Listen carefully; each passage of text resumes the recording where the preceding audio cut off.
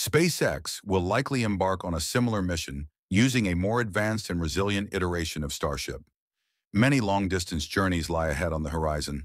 To realize this vision, SpaceX will likely need a new, more robust launch pad capable of supporting the future of the Starship initiative and humanity's quest for deep space exploration. Recognizing the importance of this development, Musk made a surprising announcement regarding the future of the launch pad, promising a formidable foundation for Starship to launch and return safely. What insights did Musk reveal?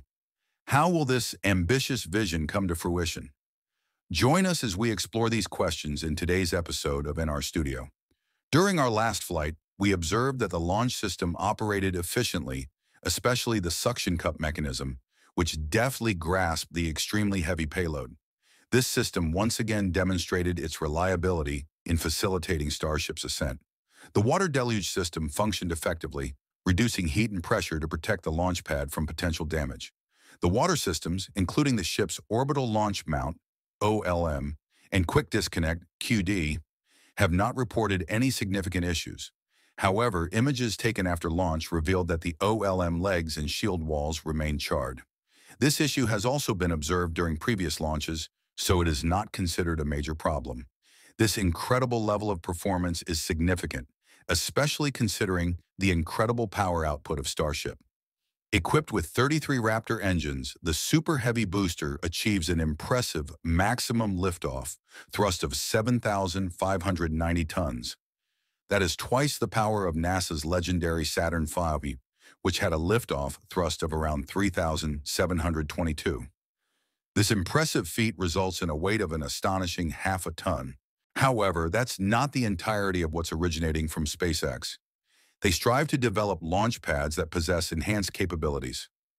Recently, Musk revealed that the new launch pad has been specifically engineered to accommodate the 10,000-ton thrust version, which boasts nearly 3 times the power of the iconic Saturn V moon rocket. Did you hear the news? SpaceX is set to create a Starship variant that boasts 3 times the strength of the legendary Saturn V. This highlights the necessity for a more resilient launch pad, likely commencing with Launch Pad B, which SpaceX is in the process of constructing. In contrast to Pad A, Pad B will incorporate substantial modifications to the OLM in the underlying system. The anticipated OLM is designed as a mobile system featuring a square configuration, which not only facilitates easier refurbishment, but also allows for swift replacements when necessary, thereby ensuring uninterrupted launch operations. The primary emphasis will be placed on the flame trench system situated beneath. The hexagonal steel plate utilized in Pad A indicates that water-cooled steel plates are not appropriate for the new OLM system. This is especially evident considering they have exhibited wear after only a few flights. In contrast, the flame trench system has showcased remarkable efficiency, evident during evaluations conducted at the Massey test site. A system that channels heat and pressure away from the pad proves to be significantly more effective than one that merely absorbs it. This innovative approach enhances performance and durability, optimizing the overall functionality of the system. Considering these benefits, SpaceX will persist in enhancing its systems. In addition to enhancing the design, it is essential for them to consider the use of more durable materials. The existing concrete and steel framework may not endure prolonged use. However, they might implement a secondary protective layer for the flame trench that can be readily replaced in the event of damage. We invite you to contribute your thoughts and suggestions in the comments section below. Your insights are highly valued. As Musk has disclosed, the new Starship will necessitate a thoroughly reimagined engine. To generate in excess of 10,000 tons of thrust, each Raptor engine must achieve a thrust of 330 tons. Sure, please provide the text you would like me to rewrite for you, and I'll be happy to assist. Boasting 33 engines, this variant is capable of generating an impressive thrust of up to 10,890 tons, exceeding the original target. Nonetheless, it is likely that SpaceX will need to implement gradual increases. The inaugural milestone in SpaceX's developmental trajectory will be the launch of Starship Mile 2, equipped with the recently unveiled Raptor 3 engines. These engines, introduced just a few months prior, exhibit a remarkable thrust of 280 tons at sea level. With its enhanced capabilities, Starship VP2 is anticipated to generate an impressive maximum liftoff thrust of around 9,240 tons. During a recent presentation at Starbase, SpaceX announced that the thrust of the V2 is approximately 8,240 tons. This figure is likely attributed to the engines operating below full capacity during their initial launches as the company prioritizes safety and performance reliability. This reduction is characteristic of early-stage testing aimed at ensuring stable and controlled operations. As we gaze into the future, speculation is already swirling regarding the development of a Starship V3, which promises to push the boundaries of performance even further. Musk has suggested that this iteration may achieve an unprecedented thrust of 10,000 tons. Accomplishing this goal will likely necessitate strategies that extend beyond merely augmenting the number of engines.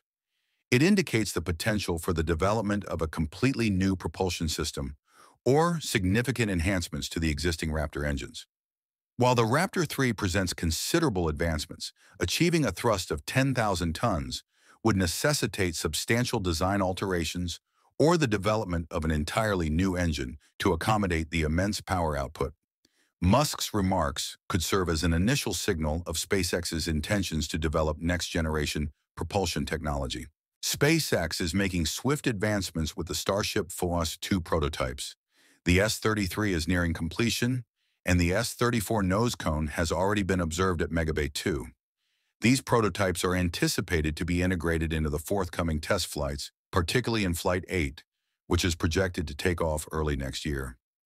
The timeline for the 10,000-ton thrust version remains ambiguous.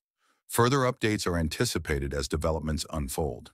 The creation of a formidable Starship necessitates substantial progress in engine technology, materials, and infrastructure. Although a schedule has yet to be established, the V3 Starship may serve a pivotal role in SpaceX's long-term aspirations for interplanetary missions to the Moon, Mars, and beyond. However, the entire process will be expedited, necessitating that SpaceX prepares the launch system prior to the development of these versions. The construction of Launch Tower B has now reached completion. SpaceX is poised to expedite the development of the OLM and the flame trench for this launch pad in the near future. The deadline for the completion of the system's construction is set for January 25th of next year. This appears to align quite seamlessly with the launch schedule of Starship V2. Upon the completion of construction, this launch pad will undergo several months of preparation prior to facilitating the inaugural V2 launch. Once achieved, SpaceX could enhance the launch pad to accommodate the 10,000-ton thrust variant that Musk referenced. Furthermore, it is essential to acknowledge the current system in Florida. Its significance cannot be overlooked. The OLM at Launch Pad Florida was decommissioned a few months ago, and it is anticipated that it will soon be succeeded by a more robust system, similar to Launch Pad B. It is quite logical as SpaceX has delineated a comprehensive launch plan for Florida. Please provide the text you would like me to rewrite, and I'll be happy to assist you. In this proposal, the enhanced Starship is set to reach a towering height of 150 meters, generating an impressive thrust of 103 meganewtons, equivalent to 10,500 tons. This likely elucidates why the previous system has become inadequate, necessitating the implementation of a new one. At present, SpaceX is making significant strides in the construction of its launch pad, evidenced by the fact that the launch tower was erected in a mere month. While the new OLM system may initially extend construction timelines, it is anticipated that as SpaceX accumulates experience, the pace of development at future launch pads will likely accelerate.